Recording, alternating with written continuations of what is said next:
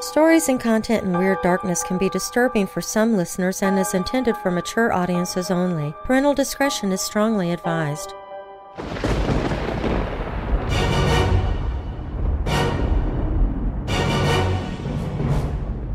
Welcome, Weirdos! I'm Darren Marlar, and this is Weird Darkness. Here you'll find stories of the paranormal, supernatural, legends, lore, the strange and bizarre, crime, conspiracy, mysterious, macabre, unsolved, and unexplained. Coming up in this episode, it's Thriller Thursday. In this episode, I'm sharing a short story by J.C. Moore entitled Black MIRE from his Dark Intrigues series of horror anthology books. If you're new here, welcome to the show. While you're listening, be sure to check out WeirdDarkness.com for merchandise, to visit sponsors you hear about during the show, sign up for my newsletter, enter contests, connect with me on social media. Plus, you can visit the Hope in the Darkness page if you're struggling with depression or dark thoughts. You can find all of that and more at WeirdDarkness.com. Now, bolt your doors, lock your windows, turn off your lights, and come with me into the Weird Darkness.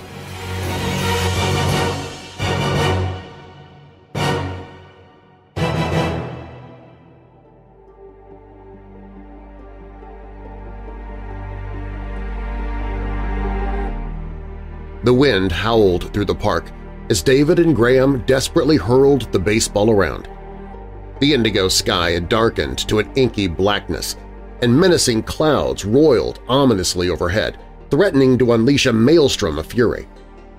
Thunder rumbled in the distance, taunting them. David swept his midnight hair back quickly and yanked his hood up, urging Graham to do the same. "Let's go home before your leather glove gets ruined in the rain," David said. The land quivered beneath the loud rumble of thunder, and a remorseless deluge poured from the heavens. Graham's voice rose in desperation as he begged his brother, "Please, just a few more throws! I love the rain!" David sighed in frustration, realizing this was another battle he couldn't win with his brother. "If we get soaked out here, we're dead meat with Mom!" Graham's voice carried over the storm as he tossed the ball to his brother. "I heard there was a murder here at Devil's Cliff. Is it true?" "It was a long time ago. I don't think it ever really happened, though." "But what if it did? What if the killer is still out there?" David shook his head. "Graham, you watch too many horror movies. It's just an urban legend. We should go back home." Without any warning, Graham abruptly ran away. He yelled, "Look at this!" while flailing his arms. David sloshed through the murky puddles, struggling to keep pace with his brother, who was now barreling towards a colossal willow. Graham came to an abrupt halt and gazed at the twisting, dark mass slithering underneath the tree. His face filled with horror as he pointed to it, trembling. What is that thing? It looks like it's alive!" An eerie rhythm accompanied its sinuous movements, like a sinister pulse beating inside its shadowy form. David hissed sternly, "I'm not sure. Keep away from it." Graham bent over and carelessly poked the grotesque form with a stick, ignoring his brother's plea. It quickly slithered away from the intrusion. As David reached out to grab Graham, it suddenly shifted and writhed spasmodically, its movements becoming more violent. With a loud bang, the monstrosity tore apart, covering Graham in a deluge of tar-like sludge. Graham screamed in agony, desperately clawing at his skin to remove the infernal sludge. It moved like a living thing, as if it had a will of its own, sinking into his hair and burrowing deep beneath the surface of his skin. It oozed off him with a sickening pulse, slipping silently into his eyes and mouth. The vile liquid choked him as it slid down his throat like an unholy elixir. "It burns!" he screamed. David stumbled back and screeched, "What the hell?" Fear froze Graham, his eyes glittering like stars. His throat emitted a tortured scream that echoed in the park. The rain seemed to come down harder than ever, like an omen of impending doom. "Come on!" David shouted, yanking Graham away before the sticky black sludge could entirely engulf his brother. He made sure not to get any of it on himself as he did. The black sludge on the ground had split into many tendrils and seemed to seek them out with a relentless hunger. It had made its way into every crevice of Graham's body, covering him completely in its viscous, tar-like filth. The faceless horde was coming closer. Graham shook off David's grip, fiercely spinning around. His eyes were black as coal and glassy with fear. "Go! Go! Go!" David yelled, launching himself towards their bikes. He glanced back at Graham, who was still standing there with a dumbfounded look on his face and his mouth agape. "Run, you idiot!" he screamed at his brother. They hopped onto their bikes and began racing away from the park. The leaves of the trees behind them seemed to whisper as if they were mocking their escape. Every twig that snapped or every shadow that loomed had them turning around, sure they were being followed. Their fear was palpable on the long journey home, and they could no longer see the black ooze that had stained Graham's skin moments before. The boys pedaled with intense energy. Their tires were whirring like a swarm of angry bees. With fiery determination, they pushed forward on the last stretch, free from the suffocating grasp of the living black ooze. With every spin, they were one step closer to their home. David's bike stopped abruptly in front of the house, its wheels skidding. He leaped off, and with a single bounding stride, he was at the screen door. It crashed back as he forced it open, and his mother materialized before him from within the shadows of the hallway. Her eyes were simmering fire beneath her stern expression, her tight lips ready to unleash a sharp scolding without a single word. "Hi, Mom!" His mother seemed to look right through him. Her gaze pointed at something unseen behind him. In a tight voice, she asked, "Where is Graham?" The door groaned open, and Graham shambled in, soaked to the bone. His hair hung limp around his face, droplets cascading down his cheeks. His mother gasped and jumped away, the dish towel slipping from her hands. His gaze was blank and his eyes were glassy, a slimy blackness dribbling between his lips. He stood motionless as a moan escaped past his parched lips, the sound of something unspeakable. "Graham, are you okay?" Graham's eyes were wild with fear and confusion as he lurched forward. "I need to skip dinner and shower," he gasped. "I'm not feeling well." "Graham, why did you go and get soaked? I've talked to you about this before." "I'm fine." He abruptly spun away from his mother and stomped down the hall.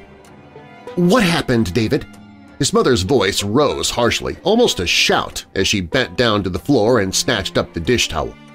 "We got caught in the rain while playing catch at the park, Mom. It's nothing." The suspicion in her gaze was palpable, even as the shadows of dusk crept in. After some time, she accepted his explanation with a single nod and snarled, "You had better be looking out for your brother.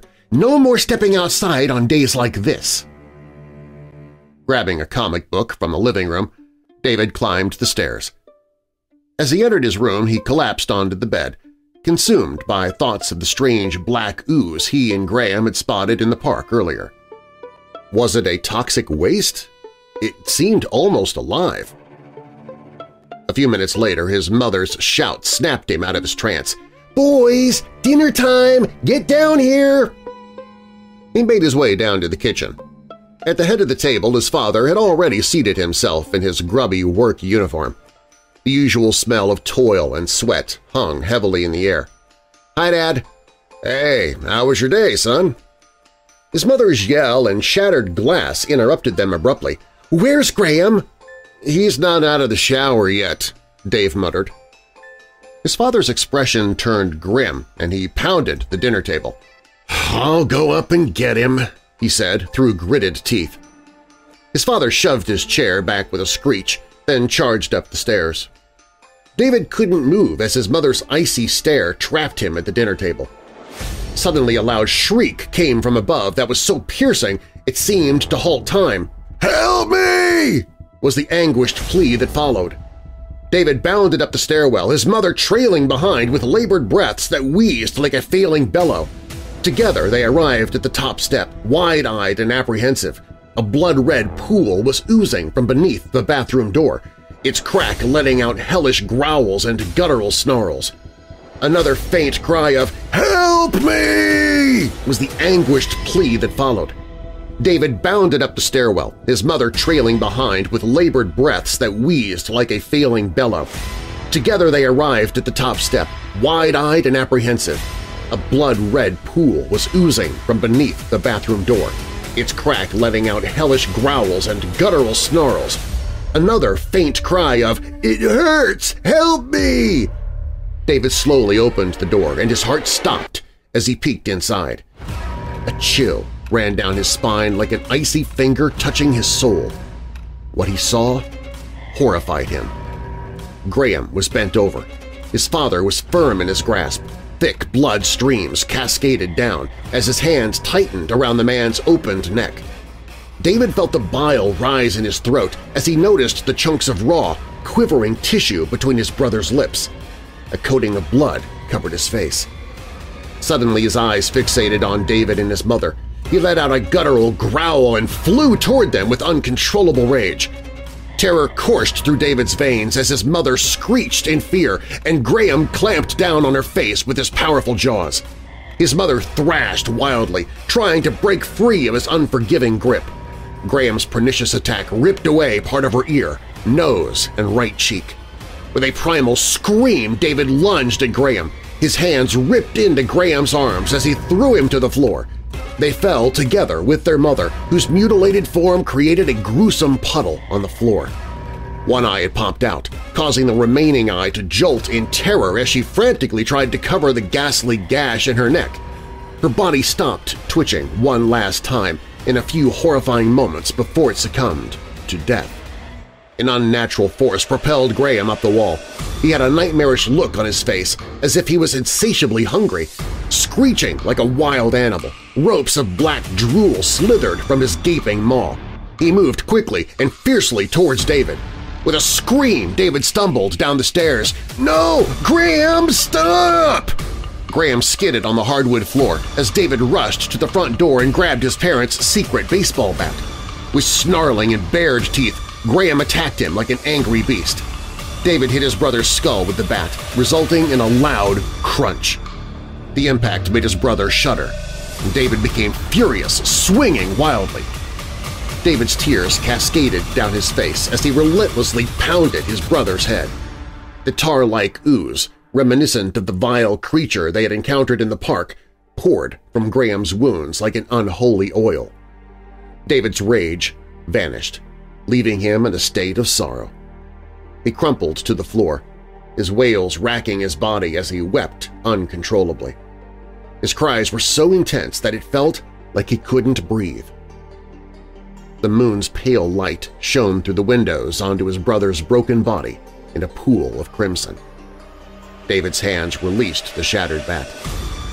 He stood up and rushed towards the door, driven by fear as the black tendrils below him twisted and tried to trap him. The door flew open and a nightmare greeted him. An oily blackness oozed across everything like an insatiable demon, consuming all light and life in its wake.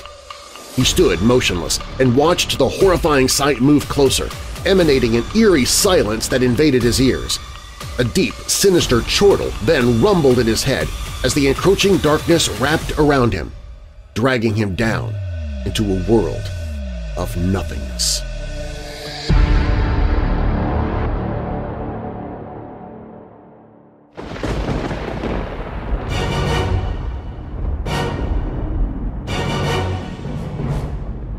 Thanks for listening.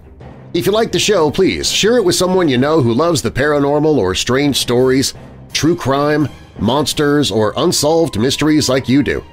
You can email me anytime with your questions or comments at darren@weirddarkness.com. Darren is D-A-R-R-E-N. WeirdDarkness.com is also where you can find information on any of the sponsors you heard about during the show. Find all of my social media. Listen to audiobooks I've narrated. Sign up for the email newsletter. Find other podcasts that I host, including Church of the Undead and a retro-style science fiction podcast called Auditory Anthology. You can visit the store for Weird Darkness merchandise and more.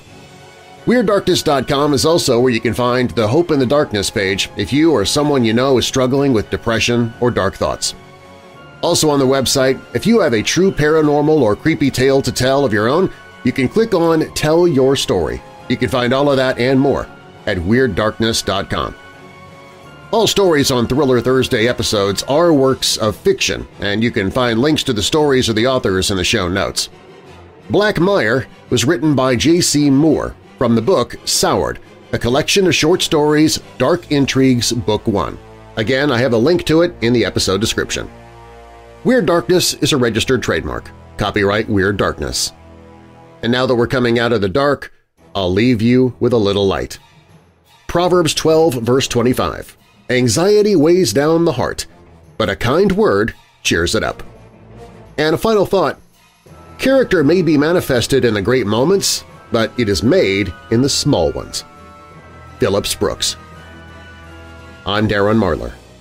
Thanks for joining me in the Weird Darkness.